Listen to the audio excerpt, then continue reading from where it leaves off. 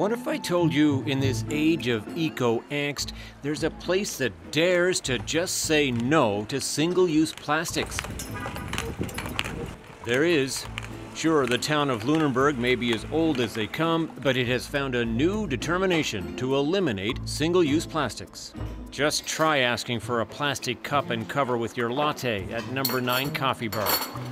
No, but I have a mason jar for you. Or a plastic fork with your fish and chips at the Fish Shack. No plastic forks here. And don't even think about asking for a plastic glass to sample the best of the local distillery, Ironworks. Even a big name chain like Subway is trying to get in on the act. Are you for real? Did you really win a plastic? Or you win a paper bag?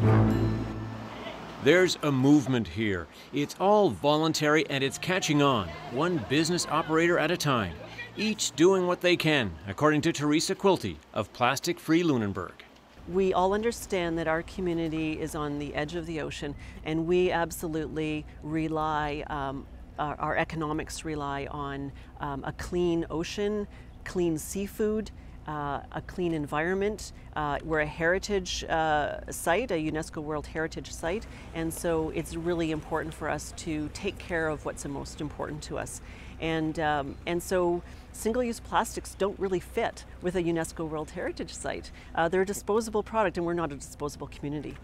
Fact is, there's an estimated 8 million tons of plastic that ends up in our oceans every year. Did you know that? Here, they're betting that if you do, you might think twice about using that plastic bag. We actually said we're not going to shame anybody because we could start doing that, right, with a shaming approach of, you know, shame on you for carrying your plastic bag or whatever it is. We said we want to be helpful. We actually believe that people want to do the right thing, and if we educate people and support them, that they will do the right thing. And so far that's working pretty well for us. You won't find a plastic bag at Julie Senior's Fisherman's Picnic General Store. These are the town's boomerang bags. How do they work? So what they do is people come in and do their grocery shopping, and we'll give them a boomerang bag if they're local, and then they can return it to many of the stores in town. So you pick it up at one store, you do your shopping. Next time you're out, drop it off at another store. You can drop it back in here. So no plastic there? No plastic at all. And a bunch of girls get together in town and make them, and people donate the fabric. It's a really great thing to do. It's the kind of sustainable thinking that explains why you get a paper cup at Lynn McKay's distillery.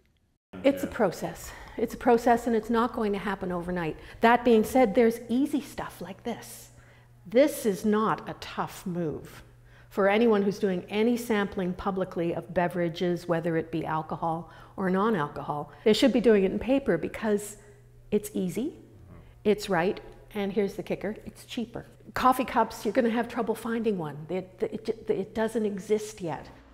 No kidding, says coffee bar owner Sarah Johnston. Well, we're just in the middle of phasing out our cups, so I haven't fully had the impact yet. I'm getting a little bit of pushback, but also a lot of encouragement. So. How do you feel doing it? Nervous, but also excited to be making this big change.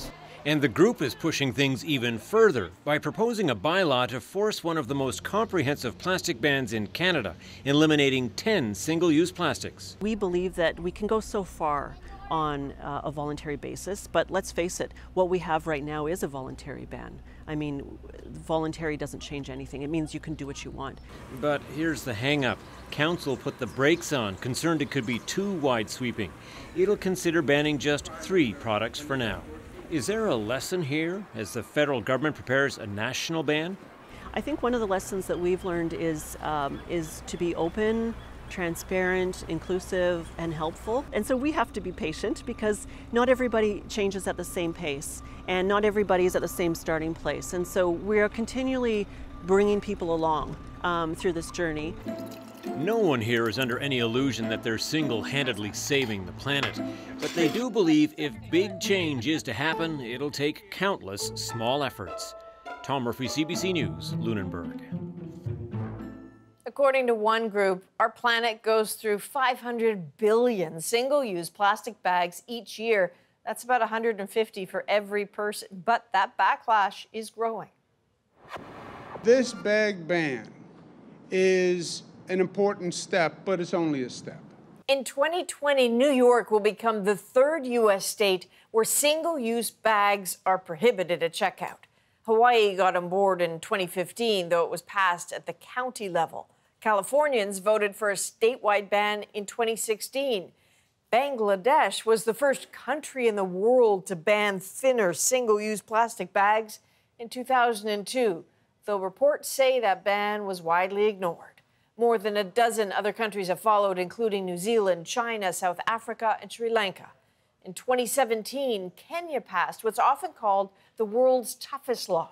People face stiff fines and jail time for making plastic bags, giving them out, or even just using them.